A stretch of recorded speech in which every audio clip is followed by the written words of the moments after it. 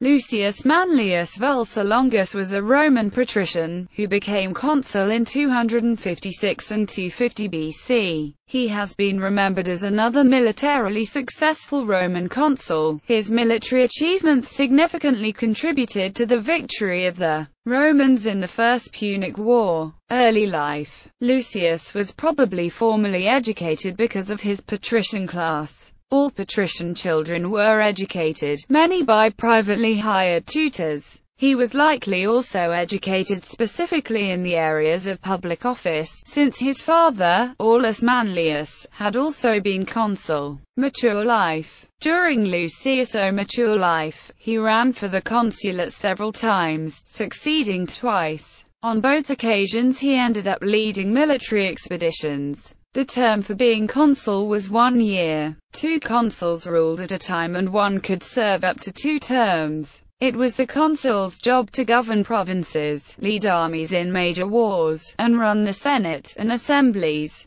He ran in 259 BC, but lost to Lucius Cornelius Scipio. After this, he successfully ran in 256 and 250 BC. In 256, he ruled with Marcus Atilius Regulus, and in 250 with Gaius Atilius Regulus. In 256, Lucius and Marcus Atilius Regulus sailed to Africa during the First Punic War to fight Carthage. See Battle of Cape Ecnomus. Rome had prepared a large fleet of 330 ships with 140,000 infantrymen, and Carthage had made slightly greater preparations with 350 ships and 150,000 infantrymen. The Romans sailed in battle formation with 3 squadrons. 2 of the squadrons, commanded by the consuls Marcus Atilius Regulus and Lucius Manlius Vulso Longus, led the way. The other squadron was in the back protecting the horse transport ships that were between them. They sailed in a triangular shape because of the strong base that was easy to support during battle and also difficult to break up.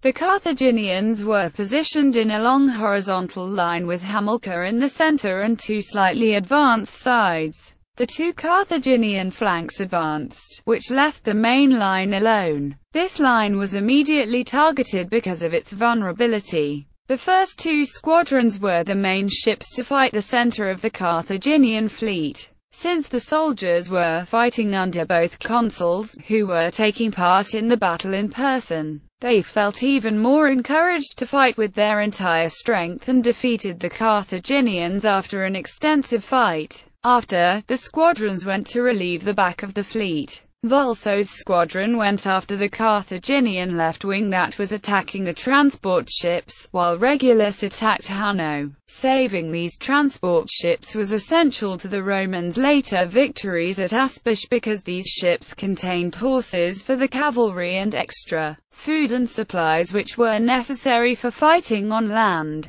After the battle, about half of Carthage's fleet had been captured or sunken. Both consuls then landed in Africa to quickly regroup and then sailed to Cape Bon, where they landed near Aspish. Here, they surrounded the city and set up a garrison. Then the consuls sent the troops to plunder the area, which was very plentiful. They herded cattle, burned houses of the rich, captured slaves, and destroyed the city's defenses. In the meantime, the Senate instructed one consul to come back to Rome with the navy and the other to stay with the army in Africa. Lucius Manlius ended up returning with most of the fleet and prisoners. During his second term in 250 BC, with Gaius Atilius Regulus, Lucius faced some tough times. In the previous years, Rome had many unsuccessful military ventures. After losing 150 ships during a storm in open sea, they had almost entirely withdrawn from naval warfare. Now, limited to combat by foot, the Romans received news of losing over half of their troops in Africa after an elephant stampede.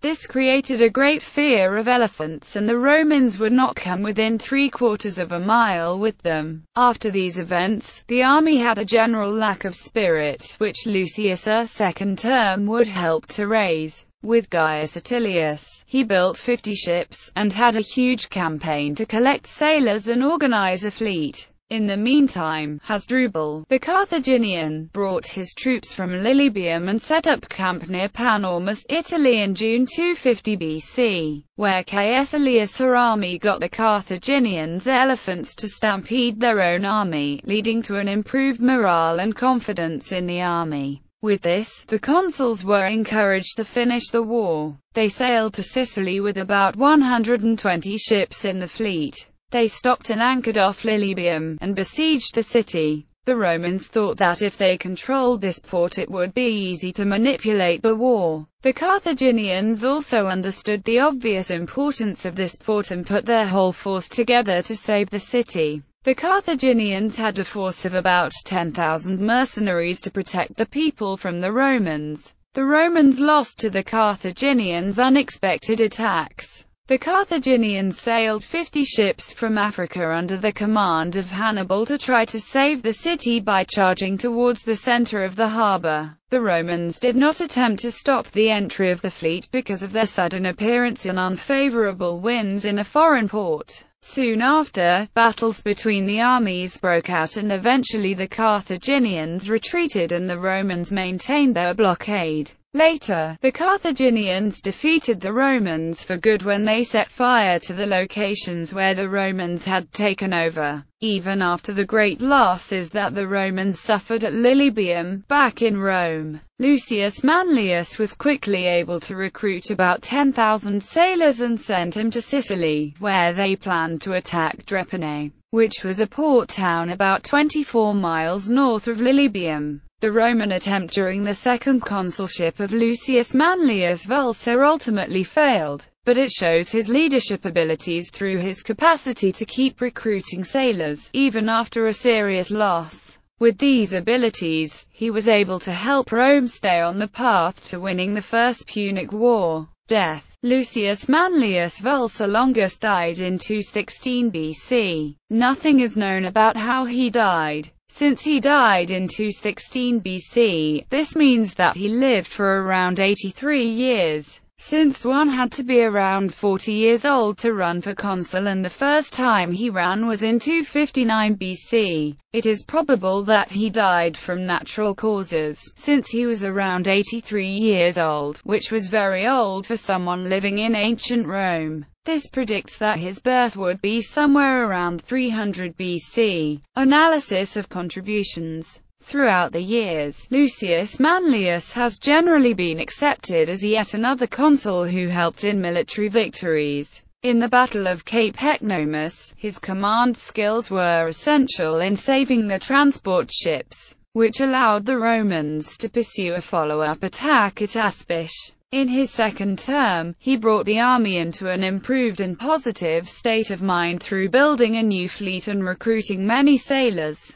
Even after the losses at Lilybaeum, past historical interpretations. Over the years, historians have had non-conflicting views on Lucius Manlius. They all agree that he was a beneficial Roman consul, who had many successful military expeditions. They recognize his importance in commanding, especially at the Battle of Cape Ecnomus. Bibliography. Broughton, Robert S. Candidates defeated in Roman elections. Transactions of the American Philosophical Society 81. Dupuy, Trevor N. Harper Encyclopedia of Military Biography. Chicago. Book Sales, Incorporated, 1995. Frank, Tenney. Notes on Plautus, The American Journal of Philology 58. Goldsworthy, Adrian. The Punic Wars. London. Castle, 2000. Saloy, Christina A. Great Lives from History, The Ancient World.